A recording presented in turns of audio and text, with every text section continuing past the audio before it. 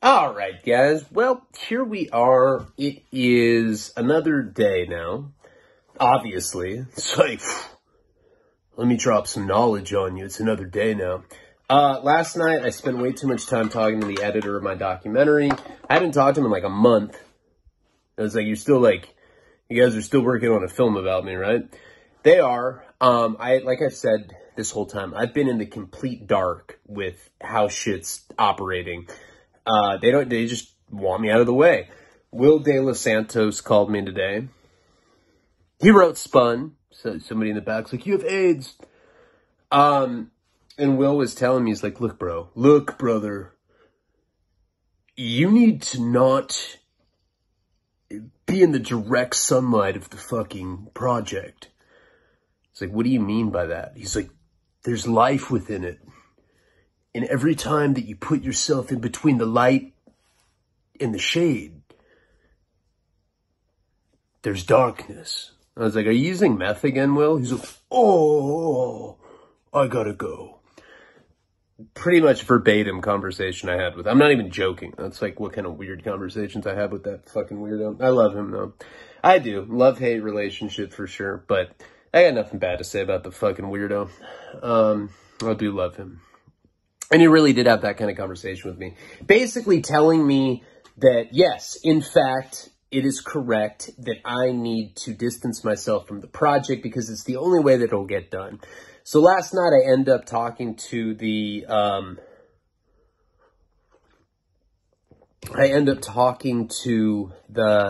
editor of my film for, hours, probably like 8 hours. I literally like put the phone on mute and like started beating off. I was like, no. You know what's funny though? I have a friend that every time he gets twacked out on meth, he calls me and he preaches AA to me. Every fucking, like he's high telling me why AA works. And he'll just keep talking and talking and talking. And I will put the phone on mute. I will set it on my dresser. Karina and I will watch TV. Sometimes we have sex. And then I'll come back and grab the phone and take it off mute, and he's still like, and the problem, Ryan, is that you haven't been exposed to the right brand of Alcoholics Anonymous, where I have. I was like, and then I'll be like, oh, the brand where you can smoke meth and then call your homeboys and talk about recovery, that brand? Well, right. And then he'll go right back into it, and I'll put it on mute, and this just goes on forever, for hours. It's ridiculous. I should start fucking recording it so you guys can hear it. You'll be like, what the fuck? The director of the documentary, Lucas, not to be confused with the editor, Avery, two different people. The director tells me that the cut will be available in 2 weeks. 2 weeks. Remember, it was supposed to be the end of April. Then it was supposed to be the first week of May. Now it's give me 2 weeks. And what I said is I said, look, dude, I ain't no fucking punk. And come rain or shine, 2 weeks from now, we're seeing whatever you have. So 2 weeks from now, no matter what, even if it's not done by his standards, I'm going to have the cut to put up. And that's that. So that's one thing. Today, I woke up rather early as I went to sleep. I have a herpes outbreak right now, so Karina and I can't have sex. And I was like, well, do you want to have sex? And she's like, yeah, you have an outbreak. It's fucking gross. I was like, what if I wear a condom? She's like, that's gross. I was like, it's gross that you think condoms are gross. What about that? She's like, we can do it. I just won't suck your dick. I was like, all right, cool. Fuck, I was starting to think that you're lesbian or something. Way too much lesbian humor lately. I gotta stop with that shit. Because I have a lot of really good friends that are lesbians, and I really honestly don't care either way. But I don't want to hurt their lesbian feelings. All right. Anyway, so then I wake up and I got a check from my manager for $2,500. The check is for the documentary. So I've been collecting money in various forms from different people. I have some in Cash App. I have some in PayPal. I have some in Venmo. I have some in cryptocurrency. I have fucking money for the film in different areas, and I have to pay the employees, the people that work on it, the editor, the director, Director costs the most. That guy is fucking pricey. I have to pay the editor right now. I have to pay him like 2 or 3 G's. There's not really set money. It's like I pretty much just, like, we have contracts, so we have a specific number. For instance, maybe the editor I'll have to pay $20,000 to, right? So it's not like I have to pay on this time, but I know that before the project's over, for everything to be legal, I owe the person $20,000. Then there's people like the director who's like, I want $5,000, like at the, first Friday of each month. I want this, I want that, whatever. I'm at the point where I have to pay out the editor. I have to pay for all the different Adobe Premiere stuff. I have to pay for all this licensing shit. I have to pay legal fees. I have to pay all this different expenses. So it's like right now is the time of month where I have to pay that shit out. So, for instance, one person that put money into the documentary sent me $5,000 in Cash App. I owe almost $18,000 to one person coming up in about a week. As soon as that cut's ready. So as soon as I get that second cut, I have to pay somebody 18 fucking grand in one shot. So I haven't touched that money at all. On that date, I transfer it all to that person. But before that, I have to pay the editor. And I just got a check from my manager for $2,500. And it was from some weird ass credit union, like in Northern California.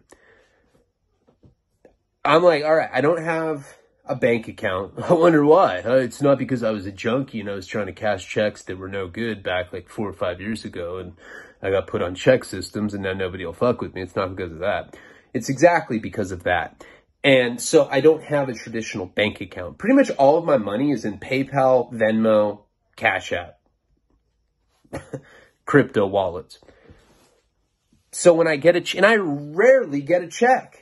Even when I option the screenplays, those were direct deposits when I got paid for that. It's like you'd get like $3 grand and they do like a direct deposit. Patreon gives me direct deposit into PayPal. Google AdSense, which is for YouTube, gives me direct deposit into Karina's. We have a Green Dot card for my book royalties. Just different shit, right? Why am I... Let's go into Ryan's finances. That sounds fun. Sorry, I'm just venting to you about what happened today. This is bullshit. So I get this check for $2,500 that I need to pay out the editor, and I also have to pay just like miscellaneous shit, right? I've had to cover money out of the doc, out of my own personal money, like 30, 40 times. And it sucks, May not seem like a lot, 500 there, 500. But then I add it up, and I've spent almost $20,000 of my own fucking money, and that's a lot of money. Whatever. I think it'll pay in dividends when the film comes out, but still, making a documentary is super expensive. I go to cash this at a check cashing place. The guy that's working there, all camo, he's like, we don't cash checks like that. I said, dude, you have a fucking sign that says check cashing place. You cash all checks. That's what your fucking sign says. He's like, all checks except for this check. Is there a problem? I was like, no. And I just put my head down and walked out. Smoked a cigarette. He's like, I thought you quit. I'm like, shut up. I'm mad. So I put it on Facebook. I go, how do I cash this? Somebody please tell me how to cash a check if I don't have a bank account. Somebody tells me that I can go to Walmart. Now, I don't go to Walmart a lot because it reminds me of being on crystal meth and sticking fallible objects in my asshole. Fallible. It's not even the way you say that. Phallic. Go to Walmart. Of course, everybody's tweaking except for me. I'm like the only non-meth person there. I'm like, hey, anyone want to go take apart machinery in the parking lot? Everyone's like, yeah, pick me. Walmart won't cash this shit. I'm like, are you fucking serious? Walmart won't cash it? What is this, some bunk? I call him a manager. I was like, oh, you're a piece of shit. He's like, dude, I'm dealing with enough right now. Boston George from Blow is on his deathbed right now. He's dying. My manager repped him. It's not even my current, that's my ex-manager, but he's still a producer on my film. I don't know. This is complicated. So then finally someone's like, you can do check cashing on PayPal. PayPal has a check cashing option. I'm like, yeah. Doesn't work. Like, I do the whole thing. I take the pictures, whatever. So I still did not cash the fucking check, and I still have not paid this $2,500 that I need to pay out. And that's stressful, because then I have people sweating me, you know? So people call me and they're like, dude, what am I going to tell my kids? No, we're not going to eat. I'm like, dude, feed him canned foods. Stop being a bitch. Jesus. Get it to you when I can. It just sucks. I don't know. No, I mean, I can cover it out of my PayPal, but still, fuck. It's $2,500 that I should have for the fucking funding to pay out to people that are working for me that I have to cover out of my own goddamn pocket. Sucks balls. Well, Santos is calling me right now. So, should I do a mono, or should I go right into a story? Because I know then there's people that are going to be like, long, pointless monologue. And you know what? I'll just timestamp it, because I got to get a video done. And if I pick up the phone, then I won't get one done. All right, so let's get into the story. So where we had left off last time is an interesting time period that I didn't talk about the first time I did the series for a particular reason. There's certain things that Karina just doesn't want me to talk about. And still, I'm so thirsty. I'm such a greedy piece of shit that I'm like, fuck, I don't care. I'm going to say it anyway. I know you don't want me to. I'm going to do it. So that's where I'm at.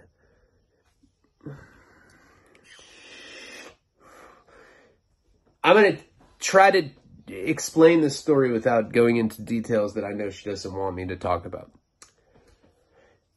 So, one thing that's interesting about this particular storyline, and I don't know if people like it, I'm going to check comments tomorrow. Tomorrow, I'm going to be a big boy. I'm going to sit down, and I am going to check comments. That's what I'm going to do. I'm going to wake up, I'm going to make some coffee, and I'm going to read comments, and I'll probably be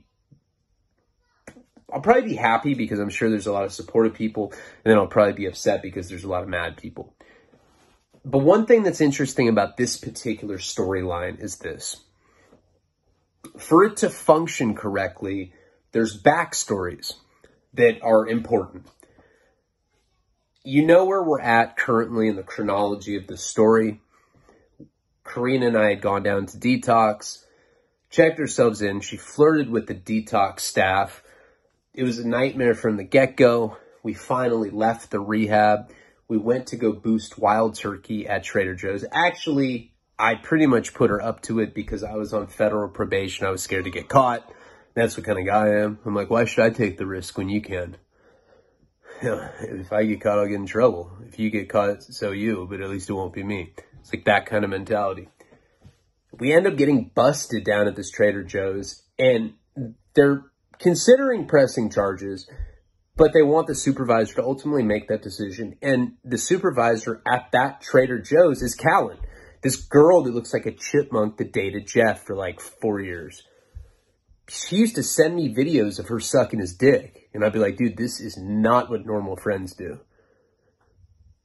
And then I'd like send it to someone else. I'd be like, dude, look at this video I got of Jeff getting his dick sucked by Callan. It's fucking wild stuff. So we end up pretty much Callan, because she's one of those weird control freak creeps. My sister did crystal meth, and now I smoke cigarettes because of it. She's like one of those people where her logic made no sense. And she decides she's not going to press charges on us at Trader Joe's, but she's going to make us go stay with her to detox. What would you do in a situation like that? I had no option, so I decided to go with her. I didn't think it was going to be as weird as it was. She had this boyfriend that was all into video games, and he was like mad that I wouldn't play video games with him. And I was basically coming off drugs and alcohol, and I just felt like shit. We get kicked out of there, and Callan has us in the car. She has the GPS on. I don't think of it at first, but I finally asked her, so where are you taking us? And she's like, I'm taking you to the police station. Okay, so check this out. we're in this situation. It's a horrible situation to be in because she still has the power to press charges on us. It doesn't even matter, okay? Even if you're talking about in real life circumstances. In real life, I mean, if you're not on probation or parole.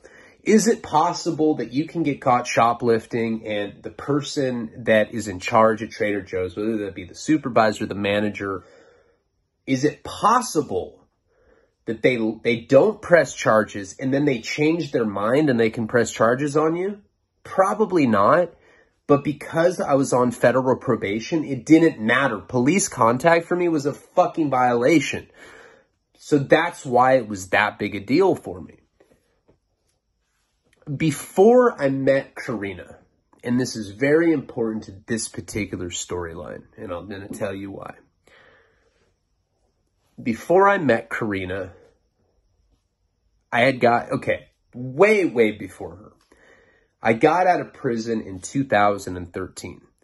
When I got out of prison, I was buff, I was tan, my teeth were white, my dick was still small, but my personality was bomber than bomb at that point. It's pretty much the bombest. I was the best rounded I was in my entire life. Intellectually, creatively, physically, emotionally. Well, maybe not emotionally, mentally. I definitely had lingering problems from prison at that point. But when I was on house arrest in the beginning of 2013, May, June 2013, if you remember how the story goes, when I was in prison, I had a pen pal. Her name was Gigi. She was like 19 and I was like 27. It was the youngest girl I've ever dated. She wrote me the whole time that I was in prison. I end up getting out of prison and I impregnate her almost immediately. Now, to this day, okay, I've always been a jealous, paranoid fuck. But to this day, I highly doubt that she was pregnant with my baby. Remember, she came and she would drive down from San Francisco down to my parents' house. She would get text messages and it would say, "Can you please send more naked pictures?" And I'd be like, "Hey, who is that?" And she's like, "That's my friend Rachel from work. She's a lesbo. It's weird." But I knew better. I knew that it was a dude, and I knew that she was cheating on me, and it was just ridiculous. It was a delusional relationship to begin with. She had met me by being my pen pal while I was in prison. Like, what was I expecting to happen? Like, we were going to get married, and, you know, it's like I'm doing my speech. I'm like, yeah, she wrote me while I was in the pen. We fell in love on an emotional level, and now we have this fairy tale, you know, wedding where we ended up getting married because we really connected on a different level. I love you, babe. It wasn't like that. No, she was a psychopath. She was the kind of girl that would write like Richard Ramirez. And she'd be like, "I know that you raped and killed women, but I can look past that. I just want to be with you." It was like that kind of person. To me, not at that point, because in that time I was delusional. I was like, of course she loves me. She loves me just because of my personality. It's that amazing. That's not what it was. She had this morbid fascination with me because I was a convict with a small dick. How do you survive like that in there when your dick is that small? I'm like, I talk my way out of a lot of shit. That's how I don't get raped. So she ultimately left me. If you remember, I got in this like weird hostage situation where I wouldn't let her leave my house. My dad was basically in on it with me. She's like, oh, she like ran up to him. She's like, "Oh my God, Ryan's keeping me here against my will." My dad's like, "Well, you're going to stay here then. Ryan, start the motor." I was like, "What motor?" He's like, "I don't know. I'm your accomplice now. We have motors." I was like, "All right." My dad really was kind of an accomplice in that. It's weird looking back on it. But anyway, it's neither here nor there. When she left me, when Gigi broke up with me ultimately because I tried to hold her hostage, and it was like, after that, I was like, "Can you please forgive me?" That was I'll never do that again. It was a one-time hostage thing. Jesus. Overreacting. She didn't forgive me. She left me, and I was just about a year sober. Just about. I remember going into my parents', she left me and my fucking heart felt like it got ripped out of my chest. I felt like the guy in Indiana Jones and the Temple of Doom, except I didn't have a whip, or I wasn't an archaeologist. It really was nothing like that, but it felt like my heart was getting ripped out. And I remember very clearly going into my parents' liquor cabinet and grabbing a bottle of wine, super dramatically. I was like listening to Blue October. I was like, yeah. And I put the bottle up to my mouth, started sucking on it. I was like, oh. No, I put the bottle in my mouth and I went to take a pull. And I had this flash of apprehension. Out of nowhere, I didn't want to do it. I was like, nope. I've had 11 months, 15 days sober. If I drink right now, I'm going to fucking throw it away. I'm not going to do it. And I don't know what happened. You know, I've become much more of a God person since Paul died. I believe in a higher power. Listen, I'll never push that kind of shit on you guys. But I believe in a higher power since he died. At that point, I don't know if I believed in a higher power, but something stopped me from relapsing that day. I couldn't tell you what. Certainly wasn't just me like being like, wait, if I do this, it might have consequences. No way. That's not how I think. But somehow I was able to not drink. The next day, I was heartbroken. And you know how that is. You wake up, you're empty inside. You feel like catching a human in a bear trap and eating them just so you can feel something. You know what I'm talking about? Probably not. And I remember I was on house arrest at the time, so I was very limited in how much I could leave my house. You know, I wasn't allowed to leave my house to do anything. There had to be a written itinerary, and I had to have permission of where I was going to go, and I could only go to church or AA meetings. So, of course, like, my itinerary is like, yeah, I'm going to go to church 3 times today, then I'm going to go hit about 8 or 9 meetings, and then I'm going to come home. Fuck, I'm tired. It's a day of healing. Shit. Just another day. And I would use that kind of fake itinerary to go and do whatever I wanted. So, the day after she broke up with me, Karina and I were talking about this the other day because we were fighting really, really bad. Hold on a second. Is he asleep, honey? Oh, that's too bad. We were talking about this the other day, right? And she was saying, because I was at Preston's house and he had just gone through that breakup with Brenna. I'm not going to say her name. And Preston, basically, as soon as they broke up, he's like, all he wants is to get laid, right? That's it. He wants rebound. Karina's like, I don't get it. When I go through a breakup, I need time to heal, right? Like, the last thing I want is rebound dick. I was like, that's all I ever want. We're not even going through breakup and I want rebound dick right now. It sounds fucking amazing. It sounds athletic as fuck. When I go through a breakup, I don't think I'm sociopathic. I really don't, because I don't lack empathy. I do care about other people and I care about other people's feelings. But I'm definitely radically codependent. I'm the kind of person that needs a woman to validate me. Karina will just be like watching TV and I'll just like walk up to her and I'll be like, hey, babe. She's like, what? I'll be like, am I hot? She's like, no. I'm like, yeah, no, I know. I don't know. I was just kind of thinking, yeah, I thought not either. I gotta go take a shit. She's like, okay, all right, bye. You know, I'm the kind of guy that like constantly needs validation.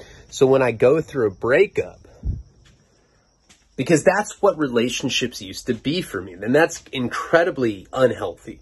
But I used to look at relationships as a female validating me. That's it. So when that validation ends, I feel empty, but it's not because I had a connection with that person. It's because I'm missing the validation that that person gave me. It's some straight up serial killer shit. It's like the kind of thing where, like, years later, my neighbors will be like, yeah, I mean, you know, he's kind of an eccentric guy. He had tattoos, everything. I didn't think he was capable of fucking killing his girlfriend and eating her. Yeah, that's weird, for sure. Surprised, I guess, would be a word that I'd use. Surprised. So I felt empty that day, and I was going and I was seeking validation. And what I did is I left my house and I went to an AA meeting, and I went and I sat down, and I had one goal in mind, and that was to have sex with a girl. Well, a woman. Not a girl or a man. A woman. I sat down and I looked at my prospects. There's like some gothic chick like knitting a voodoo doll. I was like, I don't know. Chick looks pretty scary. There's like some middle-aged woman with like red webbing on her face. And I was like, huh. That chick looks like she would have sex for sure. And then I look and there's this beautiful girl. She's got like, you know, pink hair or some shit. I don't know.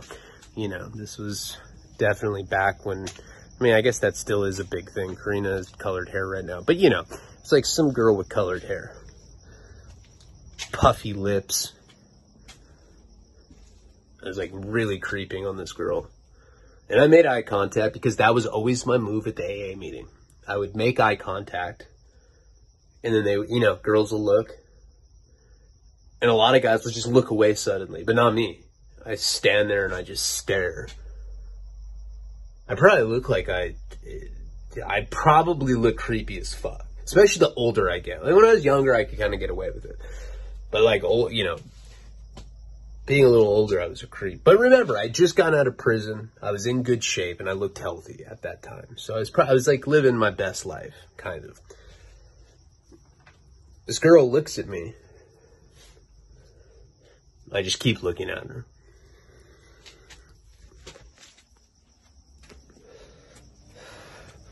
And then she finally turns away.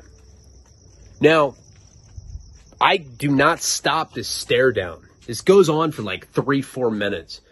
She finally looks at me again, gets up. This is in the middle of a meeting. Somebody's sharing. Some dude's like talking about how like he tried meth a couple times and let like a couple of his coworkers at the kitchen run a train on him. He's like, to be frank, I'm embarrassed about it, but you know, but I'm not living like that today. Everyone's like clapping. She comes up to me. This is really weird. And she's like, hi. I was like, hey. People at the meeting are looking at this point. And she's like, why do you keep looking at me? And I was like, because I find you attractive. Everybody in the fucking meeting is watching at this point. This is odd. I was like, because I find you attractive. She doesn't say anything. She's just looking at me like I couldn't really read. Like, I couldn't tell if she was mad. I didn't tell if she was turned on. I was like thinking, I was like, I wonder if she's turned on right now.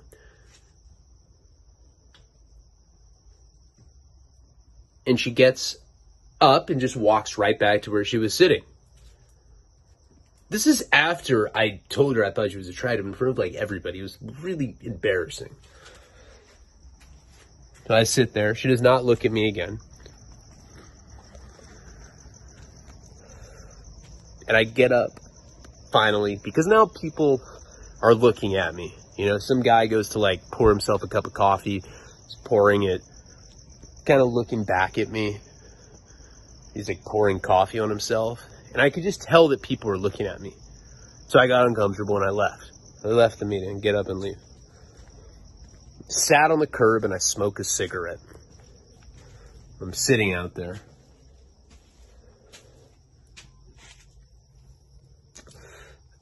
Finally, the meeting ends. People pour out of the meeting hall. This is at Santa Barbara, what's it called? God, why can't I think of it? It doesn't matter. The Alano Club. It's what, like, the AA hut for each major city is. All these people pour out. And I'm looking for the girl. You know, it's one of those things where I don't know if I made a good impression or if this girl's totally creeped out and the Santa Barbara Police Department are going to come and give me some sort of restraining order. I don't know. It could be either way. And I don't find her and I'm bummed out. And I start walking down the street. Now, up the street from this AA meeting place is a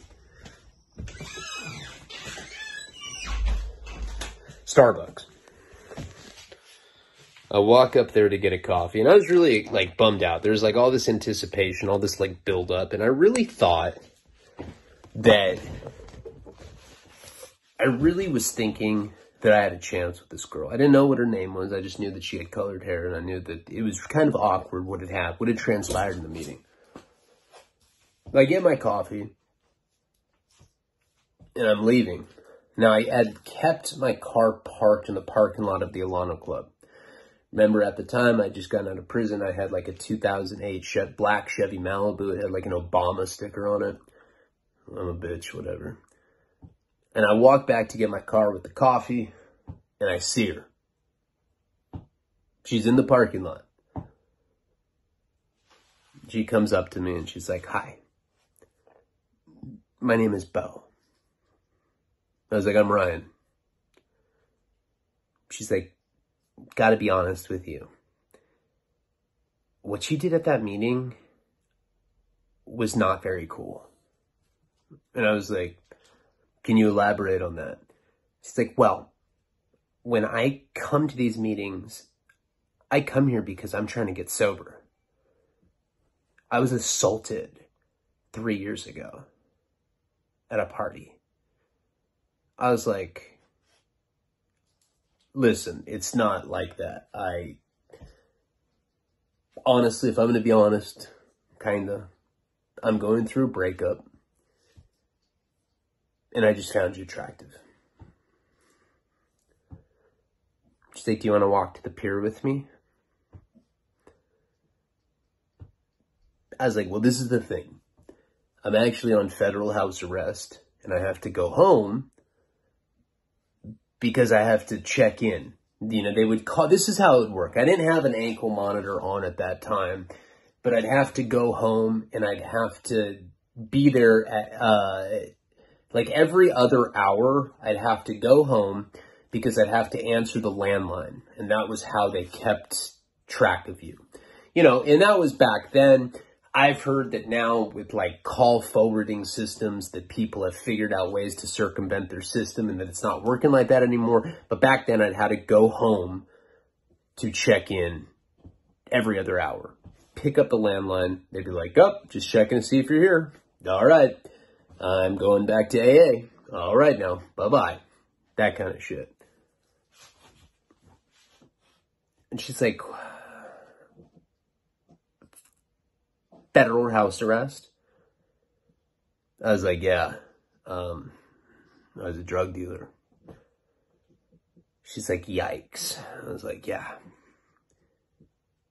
I was like, "But there's nothing that there's nothing that I'd want more in the world than to go on a walk with you to the pier. Why don't you come with me to my house?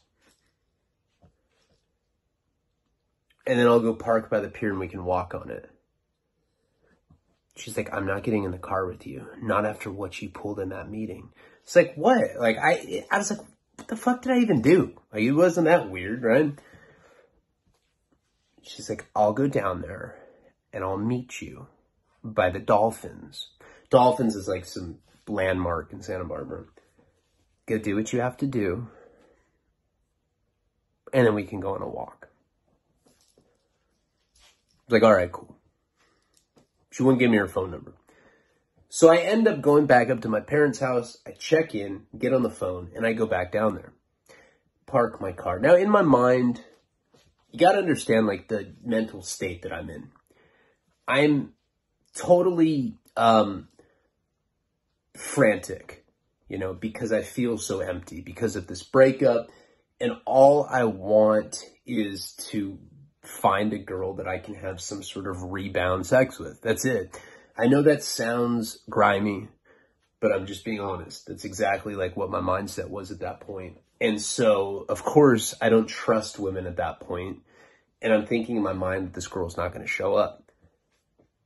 I go and I park my car downtown. And I go down to the Dolphins. Sure enough, Bo's standing right there. So I end up, it was really awkward. Like, I guess the reason I explained this story with like the dialogue that I did was just so you kind of know like what the awkwardness was like with this particular person, because it was weird.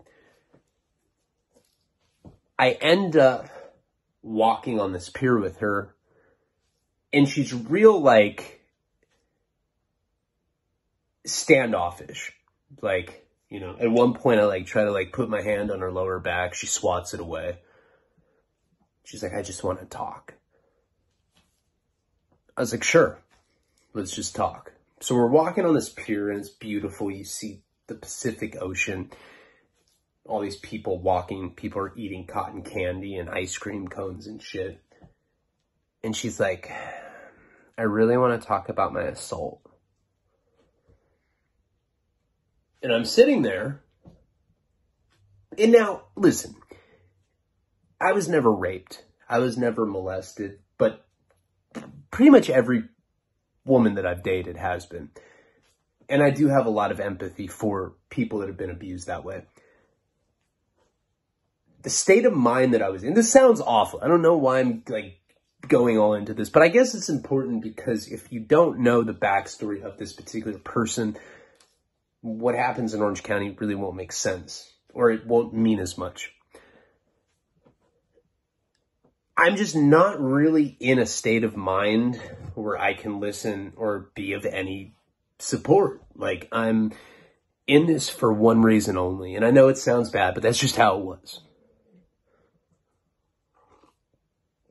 But I was already there. I only had like a couple hours. And I think that's another thing, is that like, I felt this like impending sense of doom with the whole thing, because I knew that I was on like a very short time limit. You know, I had to be back home in a couple hours to check in for the halfway house, whatever.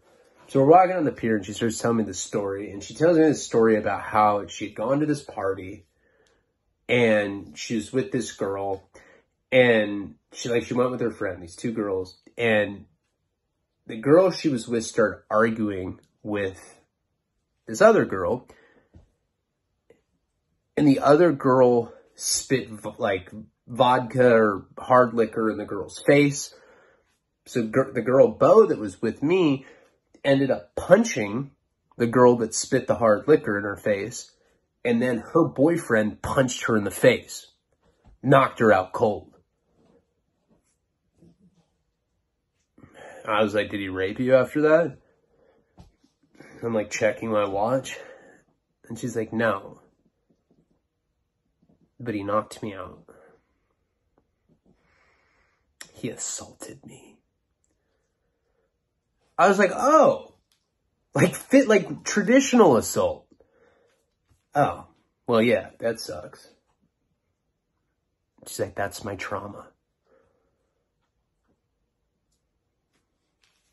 I was like, damn, it's horrible. Surprised you're sober. I would never be able to stay sober if somebody hit me and I got knocked out. It sounds crazy. Are you okay? She's like, I am now. Let's go. I was like, what the fuck? This is like one of the weirdest people I've ever met.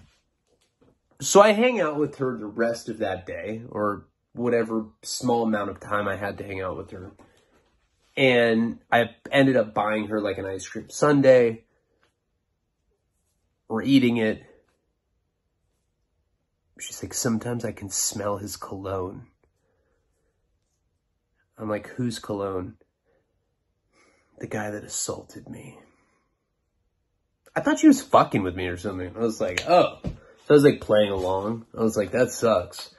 I'm really sorry to hear that. And she's like, you know, it's just been really hard for me to trust anyone ever since because I think that I'm going to get hit again.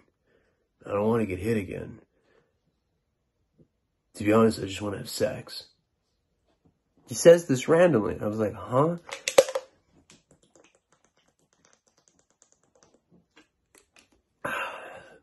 I was like, well, this is like the weird thing about this. I thought that this whole time that I was hanging out with her was like a waste of time, right? I'm like, well, you're in luck. Because that's how I heal. That's how I express myself sexually. Sometimes I have sex in rhyme even. She's like, yeah, I want to. That's pretty much why we're hanging out, right? So you can fuck me. I rarely get turned off, right? I mean, I'm a scumbag, I'm a pig, whatever. But this particular girl really fucking freaked me out. I don't know why, but I didn't want to have sex with her. And it was weird because I was in this weird ass state of like needing that validation. But it was the way she said it. I don't know. Made me feel like a scumbag. Like more so than normal. And so I was like, well, and I was trying to like put it out of my head, you know. I was like, all right, well,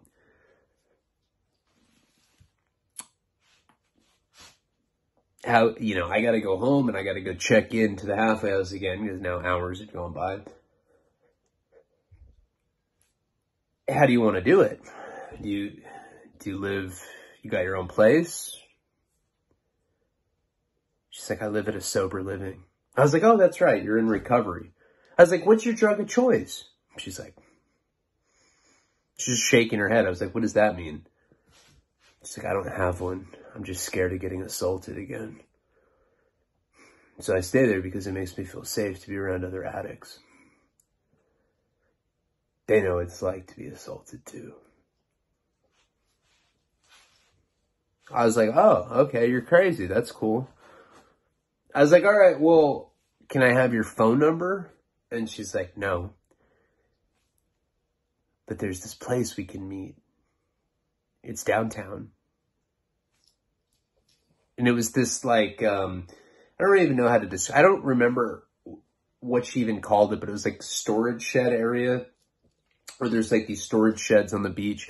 When I was a kid, we used to like, there was like these gaps on the roofs that we used to skateboard across. And she wanted me to meet her by there and basically have sex with her on the beach. Said that I would. She wouldn't give me her phone number. I never showed up. I don't know why. I just did not want to. It was a really weird interaction. Just the whole thing. Like how she'd come up to me at the meeting. And then this whole story about how she'd been assaulted. But like, I thought she'd been raped, but she hadn't been. It was a weird ass thing. So I didn't do anything with her. Around that time, right? And I know you're probably like, what does this have to do with what you're talking about? But it actually does. All of this has to do with what I'm talking about right now. That's why it's kind of a weird series, because it kind of like dips back into like the origins of certain characters and stuff.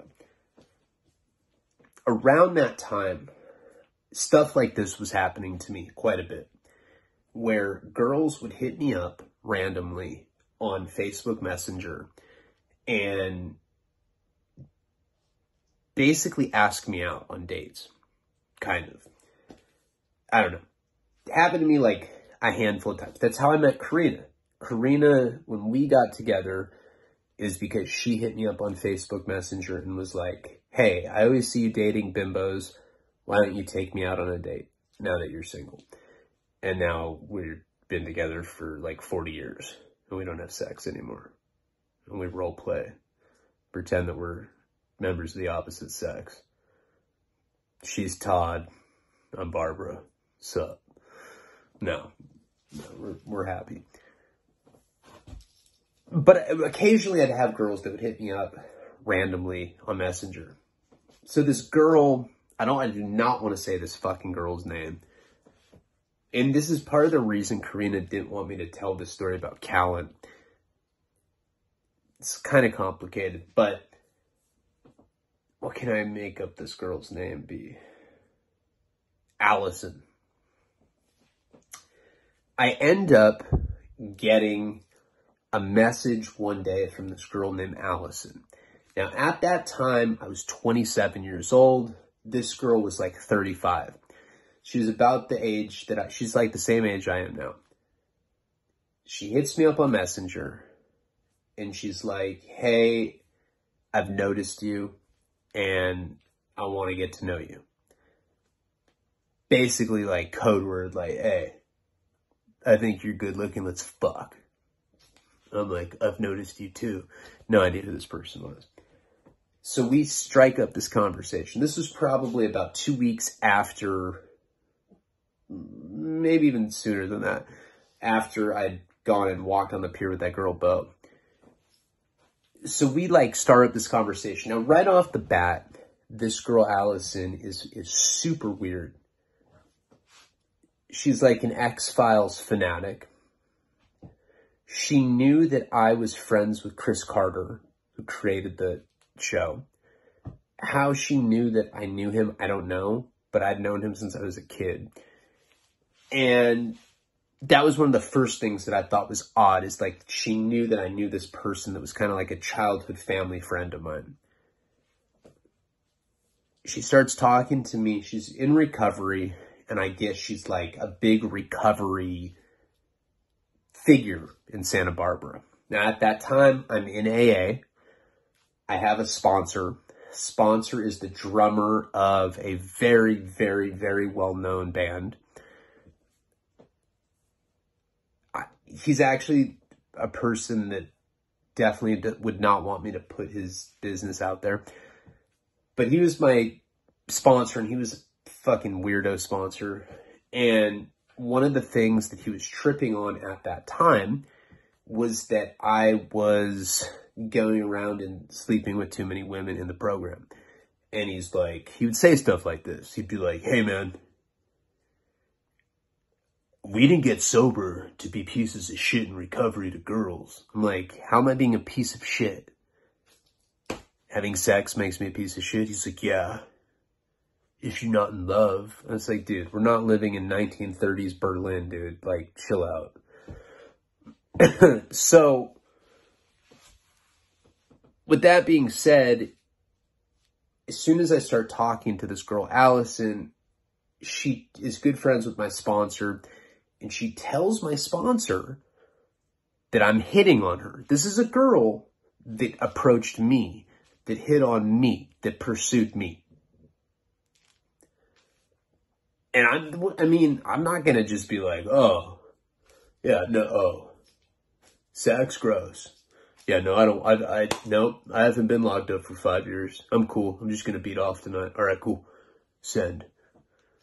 I was pretty much entertaining any prospect that came my way at that time.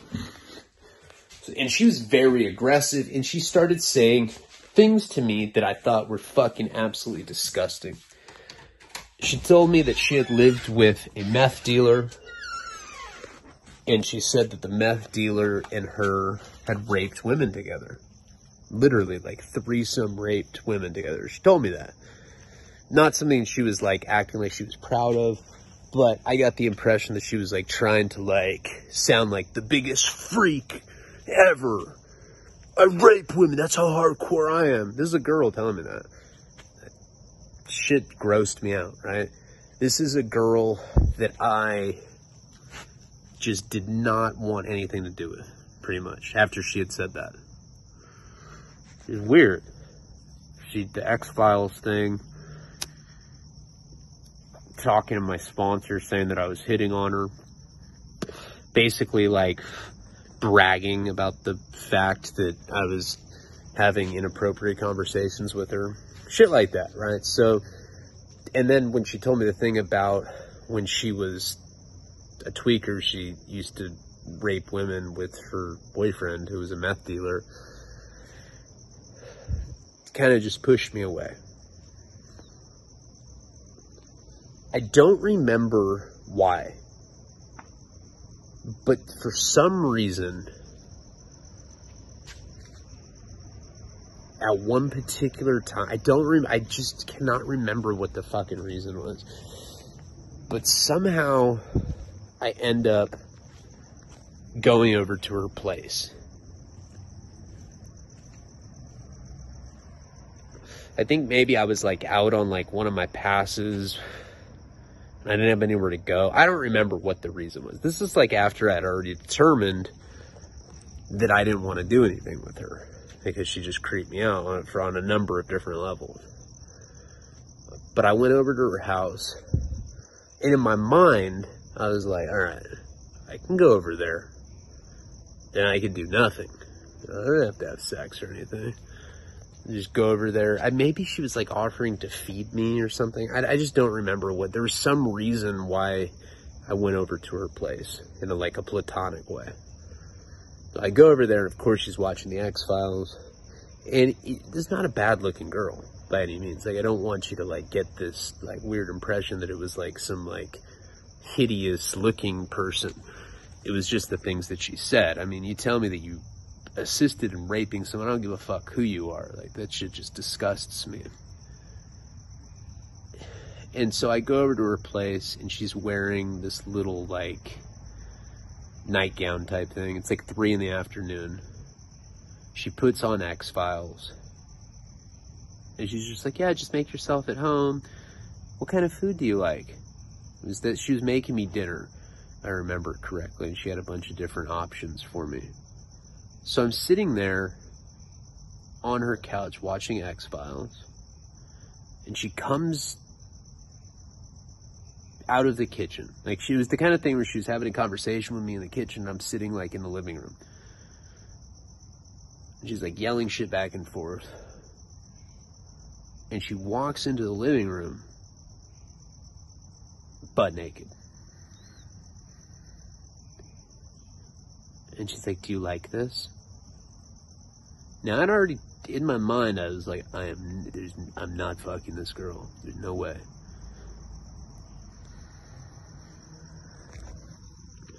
I rarely can't remember why, but there's a reason why I was over there. I just don't remember what the reason was.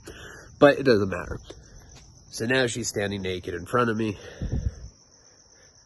And I just decided to fuck her. I was like, whatever. I'm already here. I mean, it's more trouble to think of a reason to leave.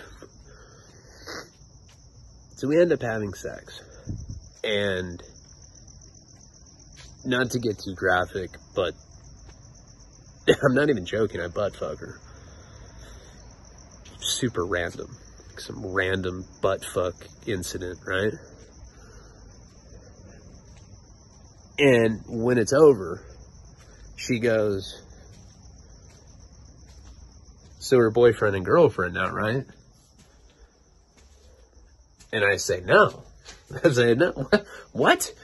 I said, no. What are you talking about? That doesn't mean anything. This was meaningless. What the fuck? And she's like, you tricked me. You said you like X-Files. I was like, I do like the X-Files. What the fuck, dude? Weirdo. And I remember getting my clothes and leaving. I remember walking out of there and I didn't even have my shirt on. I was like weirded out by the whole situation. So shortly after that, I start getting weird phone calls. Not from her, but from like other guys that I know from AA. Yo, Ryan. Yeah, these are like messages I would get. Yo, Ryan. It's Jonathan. Hey, man. Heard you were threatening suicide over some girl, Allison. It's not worth it, my dude. It's not worth it. You almost got a year sober. Hang in there. Next message, it would be like, hey, it's Angela. I heard you were dead, and I'm just trying to see if it's true or not. I've always liked you, Ryan. I gotta go. I was getting these weird messages, and she had been going around telling people that, first of all, she told people that I died, which is fucking weird if you think about it. And she was telling girls in the AA program that I threatened to kill myself if she wouldn't be with me and she didn't want to be my girlfriend. complete opposite of what the truth was. The truth is that she had asked me to be her boyfriend, and I said no. She starts making up all these weird rumors about me. Then, that girl, Bo, that I had met that one time, the girl with the colored hair that told me she had been assaulted, that girl ended up being Allison's sponsee. Allison was sponsoring this girl, which was like, oh, that's perfect. You know, two women that I had like weird interactions with. Now this girl Allison, or the girl Bo, the really weird girl, told Allison that I fucked her that night. And I didn't. I never even went up and met up with her. So she made it up. She said that I had sex with her that night, and I didn't. So now I get this reputation around Santa Barbara AA that I am this like womanizing pig that just goes around and manipulates women into fucking me. It really wasn't true. It was actually two central girls, Allison and Bo. They were both making up weird ass lies about me. I never slept with Bo, and Allison I didn't want to be with, but she told everybody that.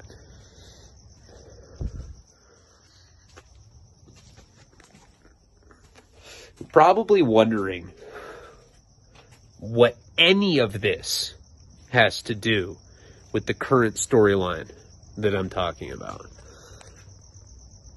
It's very important that you remember these two characters. Allison, the girl that made up all these very strange lies about me, 35 years old, X-Files fan, and her sponsee, Bo, the girl that said I had sex with her when I didn't, the girl that had made the big deal about getting punched at a party. And we will get back into how this all ties into the current situation with Callan in the next installment of the Henry series. Thank you guys. Palabra.